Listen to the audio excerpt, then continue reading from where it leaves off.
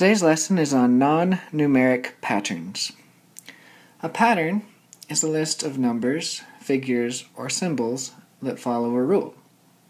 In our first lesson, these patterns are not going to have a number, which is why we call them non-numeric patterns.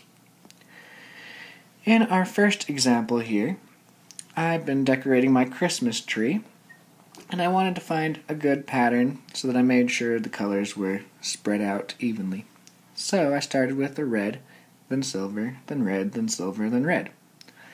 So what would be the next thing in my pattern? What kind of ornament? Well, this is a pretty simple pattern since it's just going every other color. So if I just had a red, my next ornament would be silver. Pretty easy. For example 2, it's a little bit more complex. So I have silver, then 2 with stripe, then 1 silver, 2 with stripes, and 1 silver. So even though these are non-numeric patterns, I'm going to write my numbers below them. So I have 1, then 2, then 1, then 2, then 1. So judging by these numbers, it's pretty easy to see what's going to be next.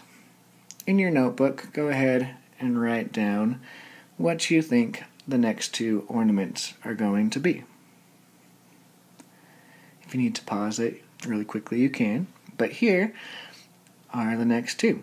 Since we just had 1 silver, and our pattern is next 2 stripes, we have 2 more stripes.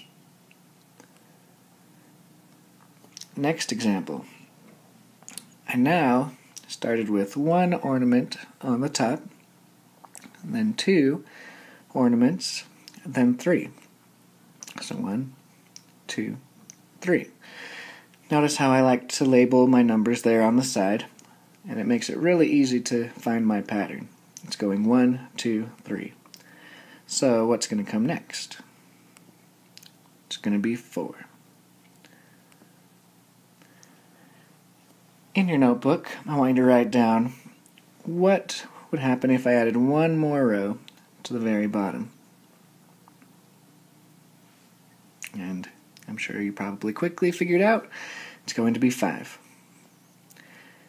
Okay, so in our 3 examples today, we started with our first one that had red, silver, red, silver, red, and then we found silver.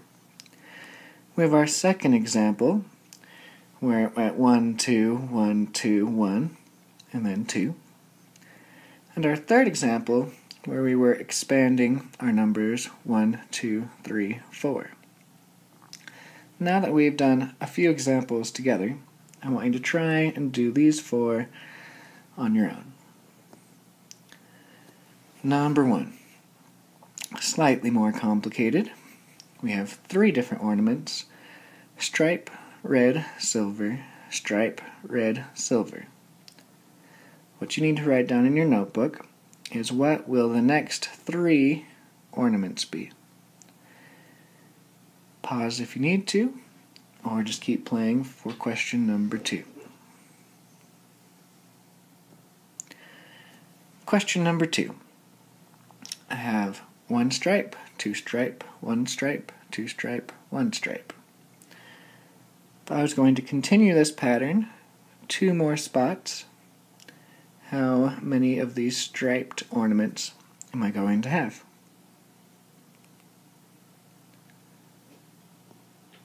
And number 3, I start with 1 ornament at the top, then 3, then 5.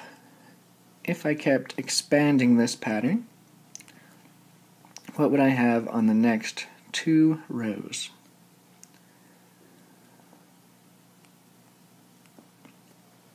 Last of all, we have question number 5. This one's the trickiest of the group.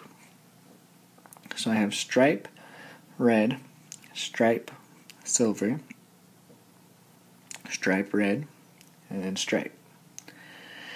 So what are the next 2 ornaments going to be on this one? Make sure you bring these 4 questions with you to class in the morning, and we'll see how you did.